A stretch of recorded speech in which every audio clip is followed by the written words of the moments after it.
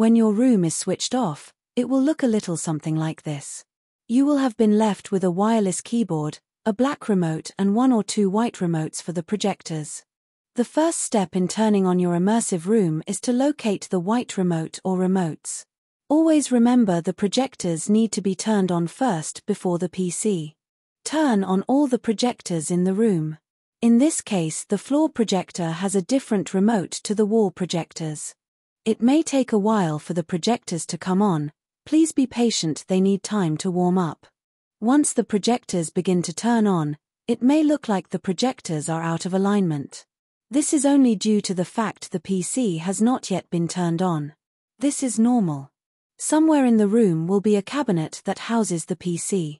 This may be mounted up high, outside the room or on the floor dependent on the installation requirements. Inside the cabinet will be the PC. Press the on button and a light will appear to indicate the PC is on. Once the PC starts to load, you will see the Windows desktop appear. The Imaginate Suite software will automatically load. This may take a few minutes. Once the software has loaded, it will run through a license verification process. Your room needs to be connected to the internet for this license verification to be successful.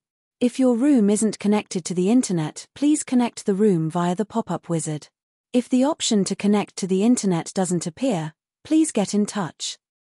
Once the software has validated, it will start to play the Imaginate Suite included activities. It will continue to do this until you press the Home button on the black remote. The main menu has 3 top sections: Play, Settings, and Support. Within the Play section there is Shuffle. This will play all the available activities available within the Imaginate Suite. Using the black remote you can skip to the next activity. By Profile.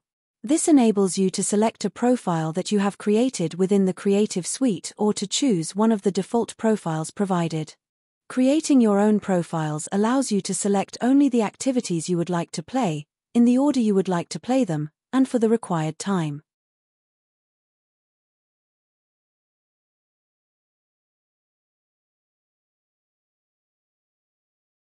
Browse Library.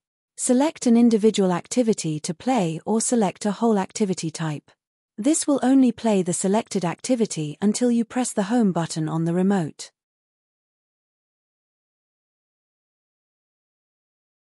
Help.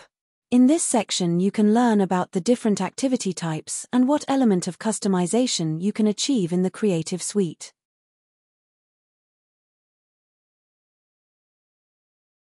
YouTube.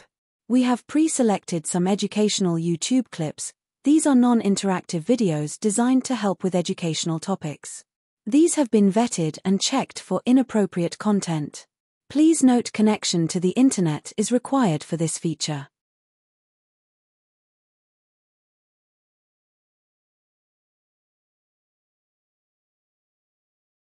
Events.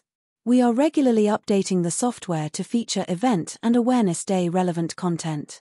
When an event or Awareness Day is running, you will be able to access a new quiz, word search, and sometimes other relevant activities around that event. Please note connection to the internet is required for this feature. Network. The Network section allows you to search for available internet connections.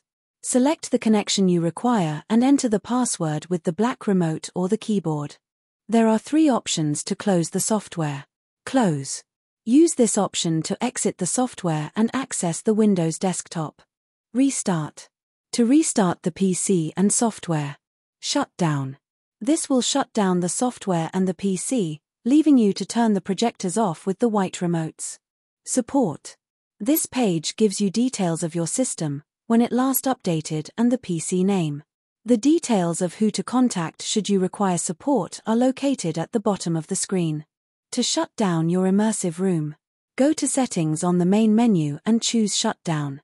This will count down from 5 to 1 and then close the software and PC. Alternatively, you can hold down the red button on the black remote. Locate the white remotes and turn off the projectors. Your immersive room is now turned off.